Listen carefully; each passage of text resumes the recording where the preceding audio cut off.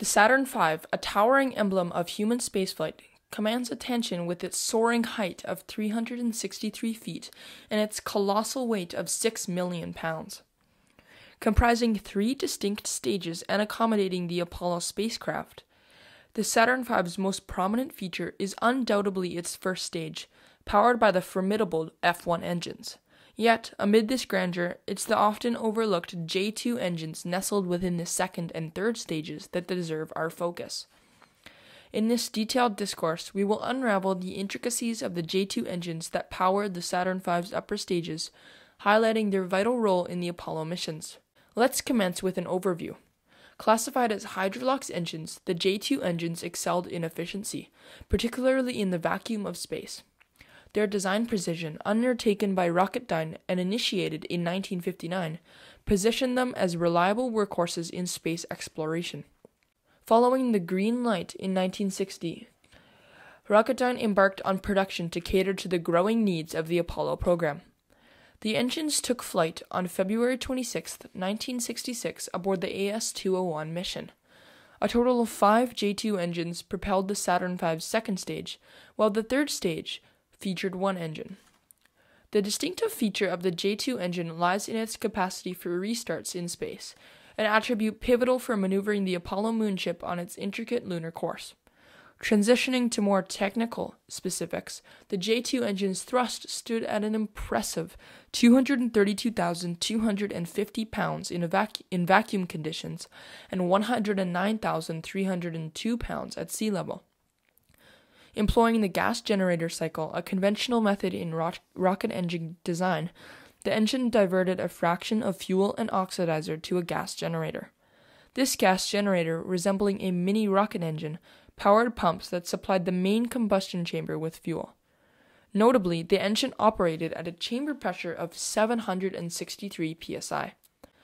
Scrutinizing performance metrics, the J2 engine exhibited an outstanding specific impulse of 421 seconds in vacuum conditions, a substantial increase compared to its 200 seconds at sea level. With dimensions measuring 11 feet in height and a diameter of 6.8 feet, the J2 engine was relatively compact, weighing in at 3,942 pounds.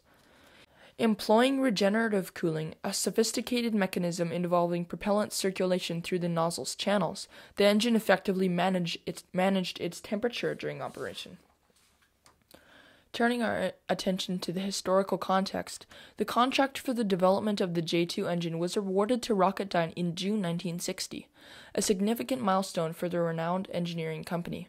This very firm would go on to carve a prominent niche by crafting the RS-25 engines for the Space Shuttle and NASA's ambitious SLS rocket, designed to carry humanity back to the lunar realm. Within an astonishing 2 months of the contract's ink drying, the first injector materialized, paving the way for the prototype's successful 250-second test in 1962. Production operations commenced in May 1963, a mere 3 years prior to the Saturn 1B's historic launch in 1966.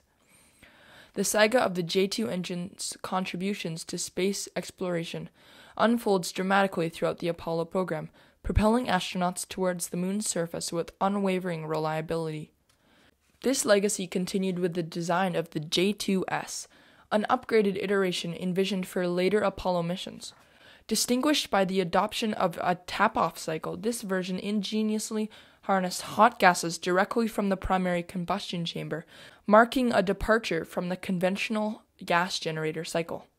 The J2S underwent rigorous testing between 1965 and 1972, yet the program's conclusion saw it cast aside as the Saturn V project came to a close. The influence of the J2 engine reverberated through conceptual models like the Comet heavy-lift launch vehicle, a progressive iteration of the Saturn V, and experimental designs like the J2T, a tantalizing prospect that envisioned a toroidal combustion chamber. Equally noteworthy was the J2X, tailored for the Constellation program's Ares 5 rocket. This modernized variant underwent rigorous testing, offering a glimpse into a realm of possibilities. Regrettably, these visions did not materialize, but the echoes of the J2 engine's potential resonate still.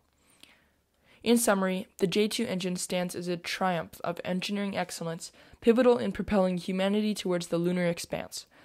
As we conclude this journey through time and technology, consider extending your engagement by subscribing to this channel, a platform committed to fostering understanding and appreciation for the marvels of space exploration.